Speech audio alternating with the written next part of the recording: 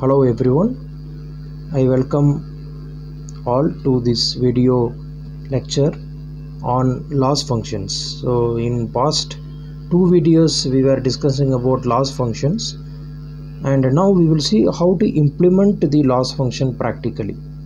What are the different steps? Step 1. Choose a suitable loss function.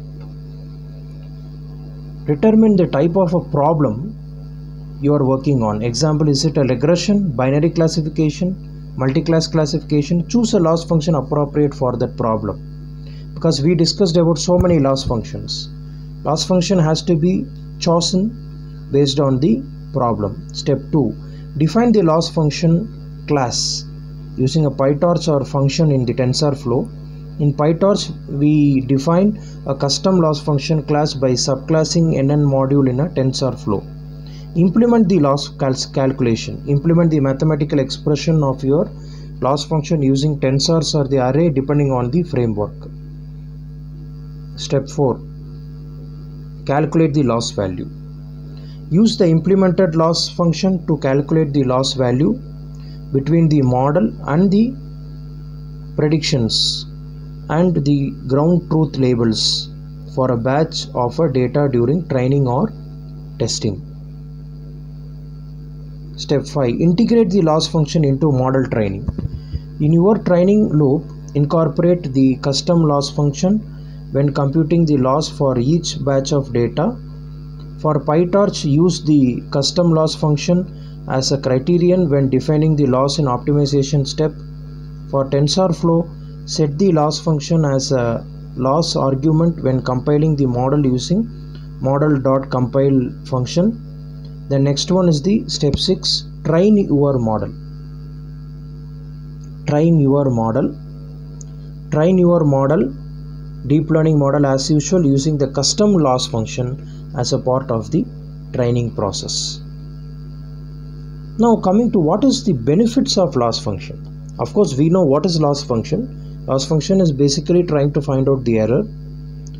But what are the benefits of that? Optimization. Loss functions are used by optimization algorithms. Example, gradient descent, to update model parameters. Then flexibility. Different machine learning tasks require different loss functions. Loss functions are designed to be flexible and adaptable to different problem types such as regression, binary classification, multi-class classification, and so on. Regularization. Some loss functions incorporate regularization terms, L1 or L2 regularization, that penalize large model weights. Then evaluation metrics. Loss functions also serve as the basis for calculation of evaluation metrics such as the accuracy, precision, recall, F1 score, and so on. So what is the conclusion of the loss function? Loss functions are fundamental pillars of deep learning and machine learning, serving as the guiding force in training models and evaluating their performances. Their role in model optimization, evaluation, and fine-tuning will continue to shape the future of artificial intelligence, driving innovation across various domains and fostering new frontiers in machine learning research and development. Thank you. So we have discussed about the loss functions, different type of loss functions. So what is a loss function? Loss function is finding out the error, right? What is the difference between the predicted value and the actual value? So we also saw the benefits of loss functions. When we use loss function, then we can optimize the network. We can set better hyperparameters. The network can be flexible, right?